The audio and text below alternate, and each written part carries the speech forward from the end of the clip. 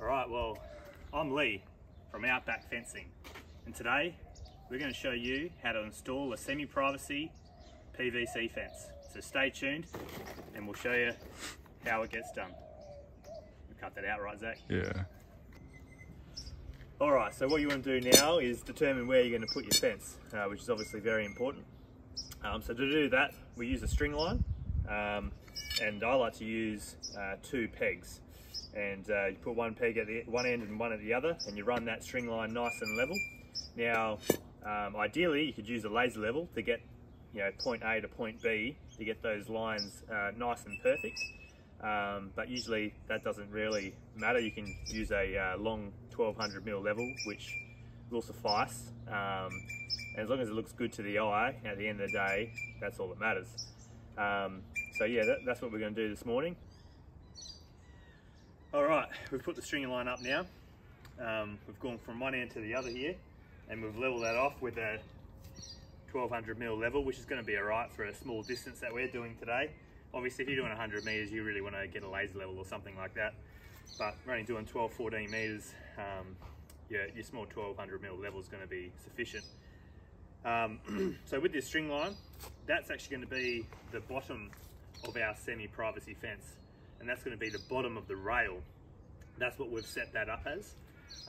So when we go to mark some posts, we're going to measure down from the top, and we're going to measure to that bottom rail.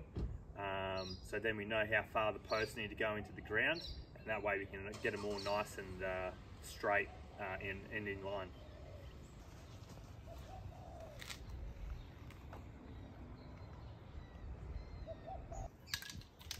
Alright, so what we're going to do now is to work out our spacings of where to dig the holes.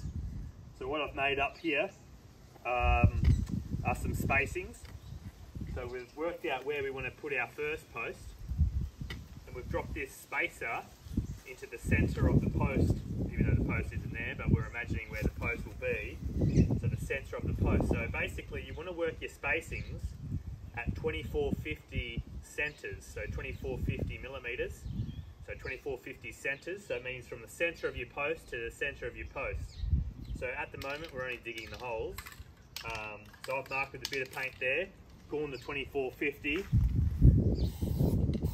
I'm going to mark a little bit of paint there, then I get my second spacer, and I basically butt that up against, nice and tight against the first one, and I pick that up and put that down in the next spot, paint where I've got to go, and put that one up against that, and go. You just keep doing that for the entire length of your fence, and that's how you work out where your holes are going to go. Then all you're going to need to do now is dig the holes. Alright, so what we're doing now is we're digging the holes, and what we've got here is some double-handed shovels, and you've hit a tree root. Oh, Jack's hit a tree root. These things do happen, but he'll get through it. It's just another day in the fencing world. But yeah, we'll get through a tree root. As long as it's not power to the whole neighbourhood, I think we'll be all right. So yeah, we're just digging a hole here. So roughly you want to be able to dig your holes probably around about 250 to 300 mil wide by about 700 mil deep. And that'll give you a nice, decent footing to deal with. All right, so what I like to do, we've dug all the holes. We've got our string line exactly where it needs to be. So I've made the string line to the bottom of the rail. So as you can see here, this is the bottom of the rail. Right, so what I'm going to do now to make sure that all my posts go in perfectly into the holes to that string line, I've measured from the top to the bottom of the rail. For this semi-privacy fence, it's 1250. So we measure basically on the side of your post where the string line's going to be, down 1250. I've got a permanent marker. I've just put a tiny little dot on that because obviously it's permanent marker, but you're probably better off actually using something like a pencil that's easy to wipe off at the end of the day. If you don't mind cleaning off a little permanent marker dot with a bit of a wipe, that's fine, but yeah, I'd probably suggest use a pencil. So I've gone along and I've marked all those, ready to concrete these in. All right, so what we're going to do, we've concreted a couple of posts in, but we're going to show you how it's done. So I'm going to get the spacer here, and I'm going to put the spacer center of this post. Now, if you don't know the center, I'm guessing it. I'm taking the risk of guessing it, but if you don't want to take the risk, work out the center of this post so you get it absolutely perfect, and put your spacer to that level. And then our spacer then is going to be there next to the hole. We're going to grab our post with a tiny little mark on it, and we're going to test this hole before we put any concrete in it. Now, the hole's been dug out correctly, so we're good there. Now, I want to level this post, and when I'm leveling, I want to keep an eye to make sure that when it is level, that it's the center of that spacer. So if you need to, do some small adjustments, and also want to level it that way towards the string line as well. And if you need to, make some small adjustments.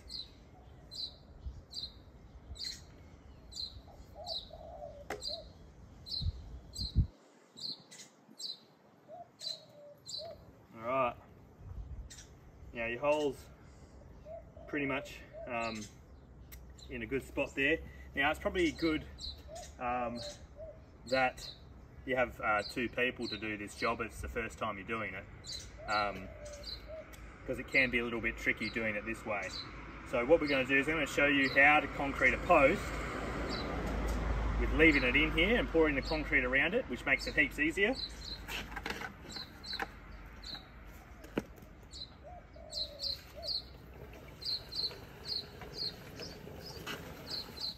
Alright, so you might want to get rid of this spacer now, put your foot behind the post and have it little sort of leaning up against it like that. Get your bag and pull it around the post, and just sort of push that post over then like that and get some concrete in behind it.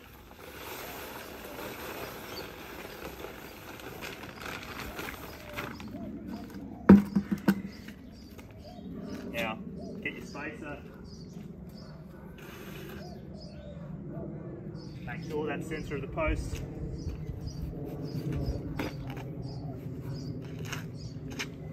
Make sure it's center of the post here.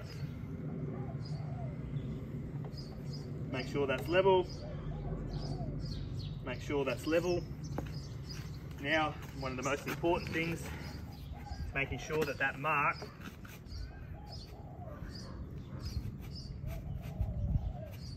is on that string line. Because by getting that mark on the string line, with all the other posts, you're going to get that nice top, perfectly nice in line and straight. So we've made all those adjustments.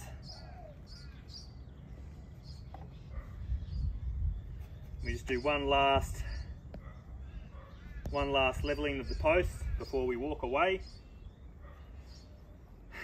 So the checks that you want to do is make sure you're centered the center of your spacing, make sure you're on the mark, and make sure your post is level. Once all of those things are in place and you've got that all sorted, you're ready to leave that post and move on to the next one. All right, so again, what we're going to do now is get our spacer center of this post, just like we did on the last one. And what I'm going to show you now is sort of the one-man way of doing this. So we've got the spacer right. First of all, we just want to make sure that our post at least goes all the way down past our little line, and it does. You might want to get a level on that and just check that the hole doesn't need to be dug out on the sides or down deeper. It doesn't at this stage, so we've got a good hole. So what I'm going to do now is just going to pour a little bit of concrete in, and we're going to sort of drop this down into the hole, which is what I sort of like to do. With the rapid set bags, it's a bit harder to push the post down into the concrete. If you're using like a wet mix or a you know, like a concrete mix from a concrete truck, you're going to have a lot more time to play with these posts compared to the rapid set bags, and they're going to be a lot smoother and easier to push down to the hole. So we'll put our water in first.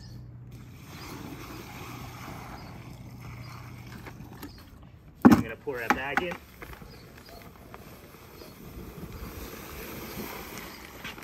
Now I'll put about 2/3 of a bag in there. So our space is right. Then we want to get to the centre of this post.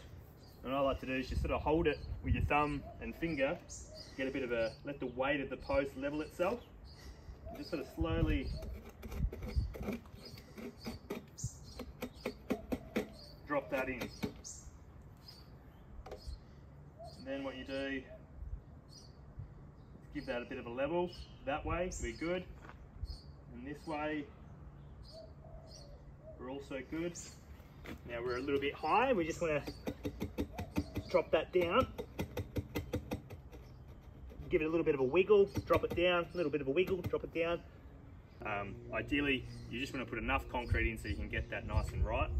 So what we're going to do now, that mark is now down to the string line. We're just going to level that, make sure it's centre of the rail. And level that, make sure it's pretty good with that there. And then you go along, fill some more water in, fill more concrete around that hole to really sturdy it up. And that's the two ways that you can concrete a post in. Well, look at that. Fully posted the job. We're just gonna have a little break for half an hour, do some tidying up, let these posts set nice and good. And then we're gonna whack in the semi-privacy PVC fence panels. All right, so we've just opened up our box of a semi-privacy fence panel, and this is what it will look like. And we're about to pop in a panel right now. All right, so first things first, we've obviously let these posts set. They're all nice and hard, we hope. And if you leave it long enough time, even if you leave it a day, you're probably a lot better off. So we've only left this probably, what, half an hour really from this end. So you want to establish your bottom rail, which is your biggest one. And you know that you've got your bottom rail because you're going to have a piece of aluminium in the bottom inside. Now before you pop it in, you will find, for packing purposes, they've tried to squeeze everything in. So you want to get all those little, make sure there's no pickets in there. Alright, so there's your aluminium insert. Now I've had plenty of customers come up to me and go, Lee, we've run out of pickets, there's no pickets in the box. Well, I've got a good feeling they've probably got a few pickets inside the bottom rail, and they haven't checked that. So basically, we've got these little notches here on each end.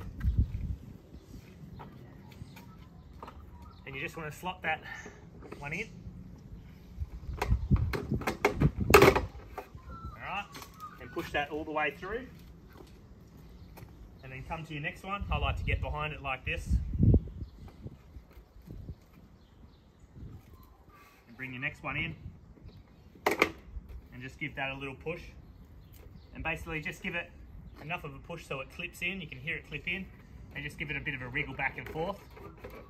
And in that way you know that you've installed the bottom correctly. Now,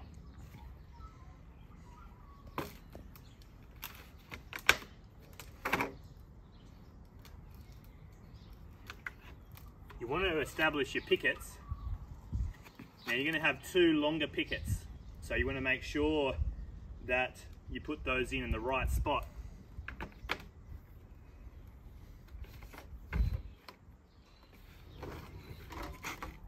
This one here is your middle rail, which we're just going to put right there for now. Now actually, if you want to work out where your tallest spigots are going to go, you can get your middle rail and flip it over like that and sort of line it up with your bottom rail. You go, all right, well that one there is where the longer picket's got to go, and this one here is where the longer picket's got to go as well. Now, you want to leave them till last. So what we're going to do now is get our smaller pickets and plop them in. Now I'm going to put the smaller ones first on either side where I know the longer picket needs to go. That way I'm not going to make any mistakes. And all you need to do is just sort of put them in place and just give it a little tap with your hand.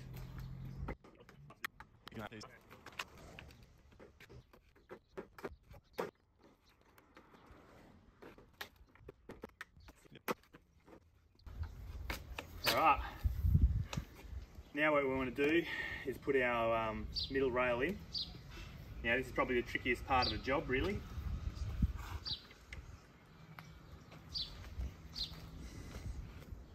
Now what I like to do is just sort of place it on like there.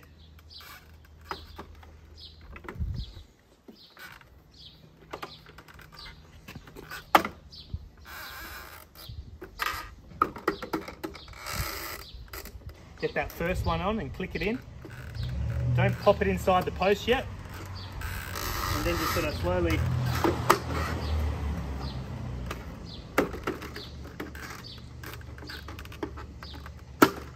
work these on. So with one hand behind here, sort of holding the rail up on a bit of an angle, and then sort of sliding these in.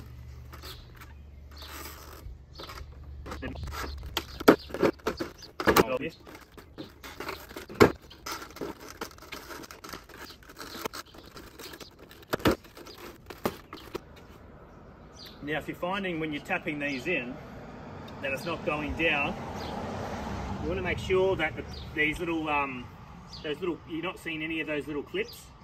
Now if you're sort of tapping it in and it doesn't seem like it's doing anything, what you need to do is put a bit of pressure on the top rail, grab your rail here like this and give it a little pull up, and actually makes it heaps easier.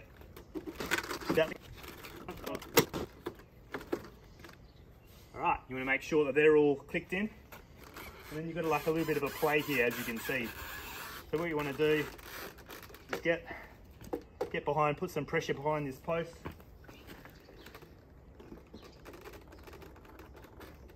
And just sort of slide that in all the way through, and then obviously then at this end, tap that down, line it up. That's how that gets done. Right, now you got your two long boys. I don't know why they're boys, but they could be girls as well. Pop them in.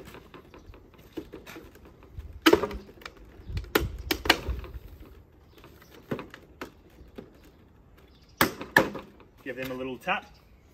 Put your top rail in.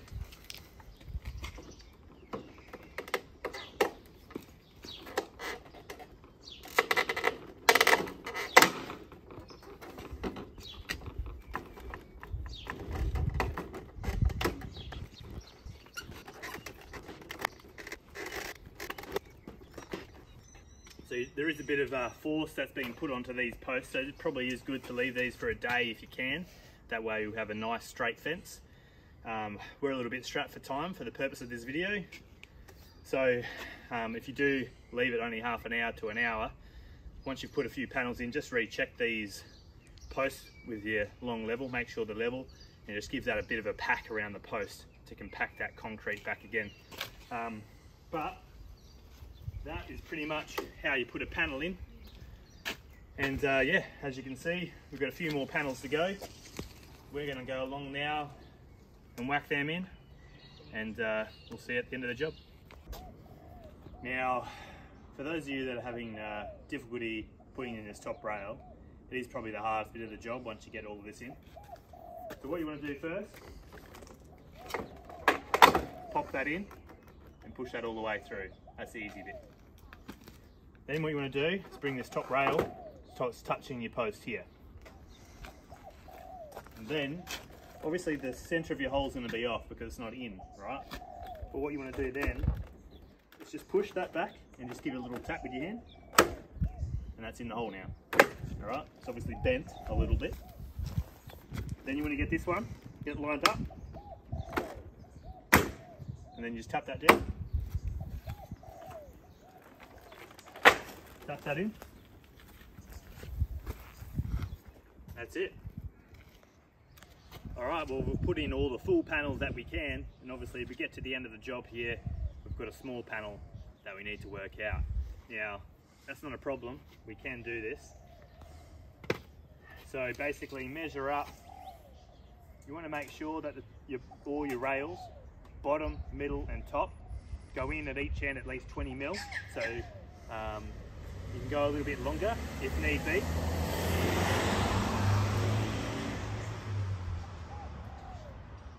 In this case, I'm going to go a little bit longer. I'm going to go 40 mil in and 40 mil in this end. Now, to make it look nice, you probably, for this stand that we've got here, you probably want to include a picket into this. Now, if you just go along and just measure it, your measurement might come up to here, and your picket's going to be not center of your panel, so it might look a little bit funny.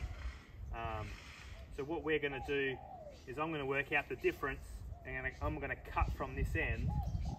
Obviously I'm not cutting this panel, I'm cutting that panel, but I'm going to cut from this end and try and get that picket in the middle of the fence, if that makes sense. So yeah, you need to do a little bit of maths to work that out.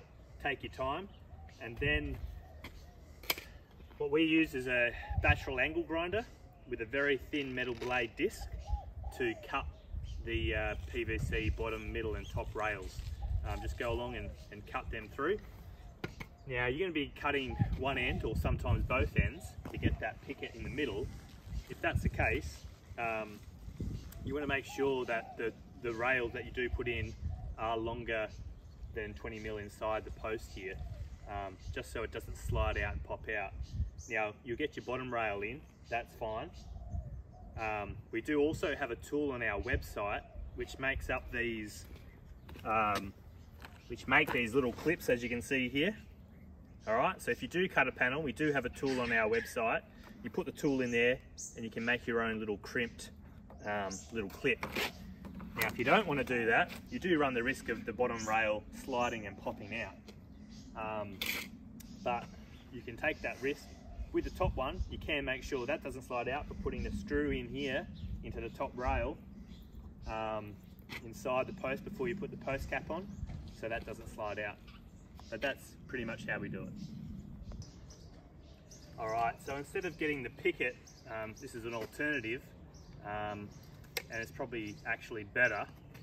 Instead of getting the picket center of this panel, you want to be able to probably match it with the distance between this picket and this picket, if that makes sense. So what I mean by that is, don't cut one end when you pop it in. So you've got about 1200 between the pickets. Probably want your picket being about here, which ends up being pretty much the center anyway. But that way it lines up with the rest of your panels, the spacings of your pickets, which is actually going to probably look better to the eye, in my opinion. So that way you don't need to center this, you only need to cut one end, and you'll have a clip in one end. So yeah, we'll show you the end product. All right, well, we've put all the panels in, and as you can see, this is our cut panel here. So the distance between here and here matches the rest of the distance between the pickets for the length of the fence, even though it's not perfectly center.